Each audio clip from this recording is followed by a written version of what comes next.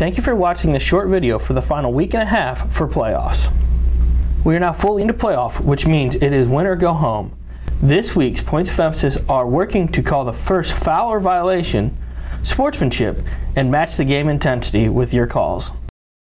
You will see in one of our plays we miss a violation which leads to a foul by the defensive team. We need to make sure we are getting the first foul or violation before it leads to a different foul or violation. If we have an instance where someone calls a violation or jump ball and your partner calls a foul, we can get together and see which happened first.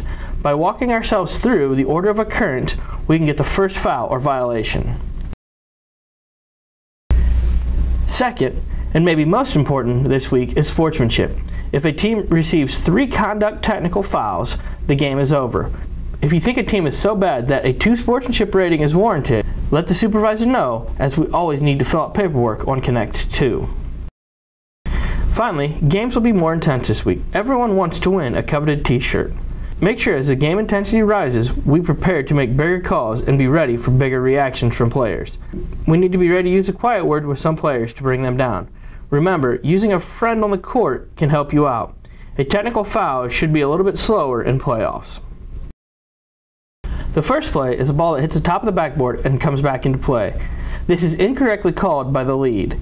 Remember, for a ball to be out, it needs to pass over the top of the backboard, hit a support, or hit the back of the backboard. This call should come from the center or trail. The lead should never make this call. That led to a hit foul. We need to make sure that we get the travel to prevent the foul being called on the defensive player. This travel call should have come from the center, but could have also been picked up by the trail. The foul is correct, but should have come from the lead. Remember, if we need to get together to discuss which happened first, this is okay to do, but make sure to do it quickly and not in the middle of the players. The final play is a block charge play with 3 whistles on it. The player comes from the center's primary area of coverage, beats the first defender, and makes contact with a secondary defender. This should be the lead's call since this is a secondary defender in his primary. I think we missed this call because we didn't pick up the defender from the center position. Remember, if players fall on top of each other, or the offensive player hits the defensive player, and that defensive player goes in a straight line the offensive player wanted to take, it is probably a charge. If they fall apart, or the defensive player doesn't go in a straight line from the offensive player, it is probably a block. Thank you for watching this playoff edition video, and have a great shift.